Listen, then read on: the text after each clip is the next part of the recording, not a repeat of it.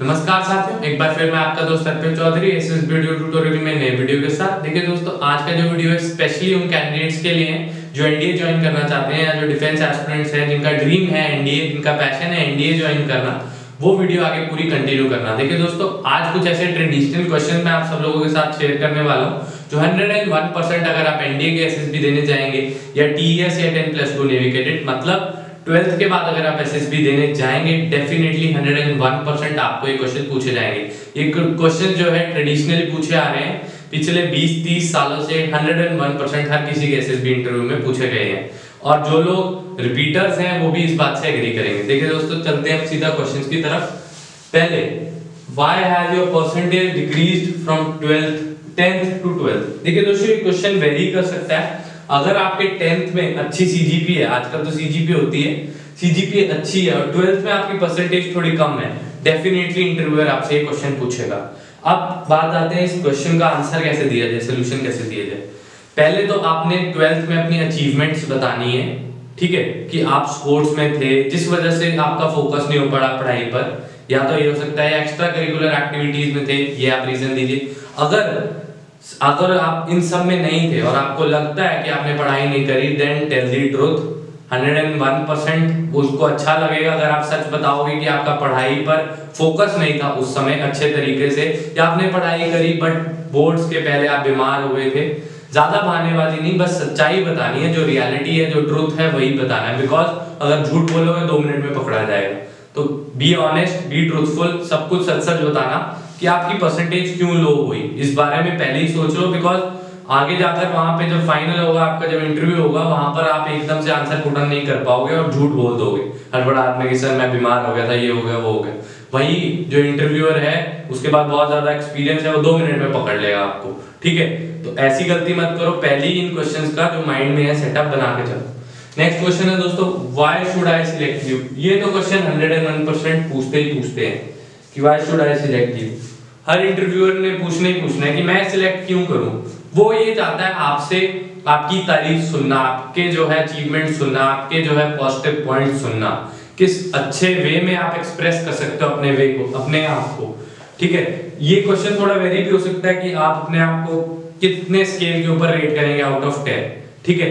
ये आपके ऊपर डिपेंड करता है, आपके मैच्योरिटी लेवल के ऊपर डिपेंड करता है कि आप कितना रेटिंग देते हैं अपने आप को। अगर मैं होता तो मैं 9 रेटिंग देता, बिकॉज अगर कोई भी ऐसी चीज होती जो मुझे नहीं पता होती तो वो 1 मार्क वहां रिजेक्ट हो जाता है, ठीक है। तो 9 रेटिंग मेरे हिसाब से ठीक है। बाकी आप अपना सोचिए कि आप अपने स्केल कितना स्केल के ऊपर आप अपने आप को जो है देखते हैं कि आउट ऑफ 10 आप कितना स्कोर दे सकते हैं अपने आप को, ठीक है। दोस्तों, स्कोर से ज्यादा एक चीज और इम्पोर्टेंट बता देता हूँ। जब भी अगर आप जीटीओ टास्क देकर आपका इंटरव्यू है तो जीटीओ जो इंटरव्यूअर है वो आपसे पूछ सकता है कि आपके जो बैचमेट्स है, आप मतलब जो एसएसबी इंटरव्यू में देने आए हैं एसएसबी आपके साथ, आप उनको कितनी रेटिंग दोगे, पर्टिकुलर कैंडिडेट को कितनी रेटिंग दोगे, सपोज टेस्ट नंबर 34 को कितनी रेटिंग दोगे, तो वो भी आपने ध्यान से देना है। अगर वो बंदा डिजर्व करता है अच्छी रेटिंग दो उसको, अगर नहीं करता तो कम दो, बट आपका अपना ओपिनियन होना चाहिए उसके अंदर।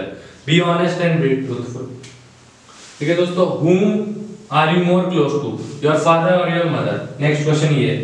अब ज्यादातर बॉयज के केस में होता है मदर, ठीक है, अटैचमेंट ज्यादा होती है, ठीक है। इंटरव्यूअर कहेगा ठीक है, ओके मदर।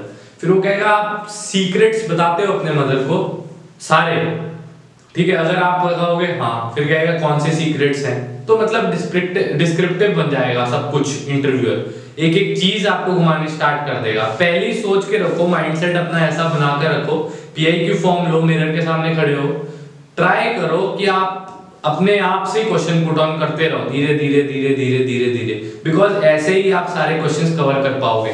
सिंपल क्वेश्चन है, आप फादर से क्लोज हो या मदर से क्लोज हो, जो है आंसर देना है। नेक्स्ट होगा आपका जो नेक्स्ट क्वेश्चन जो इंटरव्यूअर पूछेगा, वो पूछेगा आप सीक्रेट्स किससे शेयर करते हो, क्या क्या सीक्रेट्स हैं, और सारे सीक्रेट्स क्या आपने अपनी मदर से या फादर से शेयर करे अभी तक, जो शेयर नहीं करे वो मुझे बताओ। मतलब यहाँ पर कंफर्ट जोन जो है इंटरव्यूअर आपको प्रोवाइड करना स्टार्ट कर देगा और आपने वो गलती नहीं करनी है। इंटरव्यूअर एक आर्म्ड फोर्सेस का ऑफिसर है, वो आपका फ्रेंड नहीं है, ज्यादा कंफर्टेबल होने की जरूरत नहीं है उसके साथ, वो आपको कंफर्ट देगा, बट आपने होना नहीं है। आपका एसएसबी चल रहा है, ये बात आपने नहीं दिमाग से हटानी है।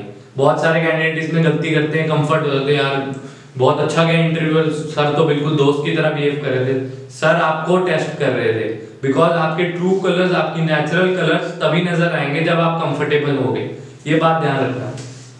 दोस्तों नेक्स्ट क्वेश्चन जो है हमारा वो है फेवरेट सब्जेक्ट। आपका फेवरेट सब्जेक्ट क्या है? Physics, chemistry, math, biology, arts, social studies, कौन सा सब्जेक्ट आपका फेवरेट है, वो ये पूछेगा। फिर पूछेगा कि इसकी एप्लीकेशन डिफेंस फोर्सेस में क्या हो सकती है, वो एप्लीकेशन आप पहले सोच के रखो। नेक्स्ट क्वेश्चन आएगा कि आपके उस सब्जेक्ट के अंदर फेवरेट टॉपिक कौन सा है, फेवरेट टॉपिक आप बताओगे, फेवरेट टॉपिक से फिर इंटरव्यूअर आपसे एक क्वेश्चन पूछेगा।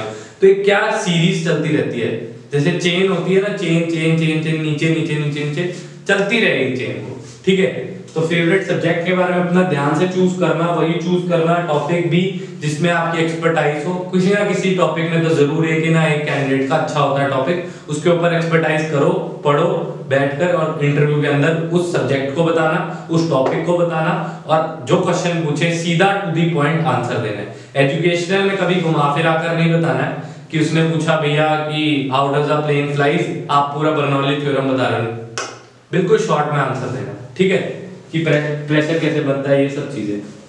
दोस्तों नेक्स्ट क्वेश्चन बहुत इंपॉर्टेंट है, जो लास्ट क्वेश्चन है, मोटिवेशन बिहाइंड ज्वाइनिंग एनडीए।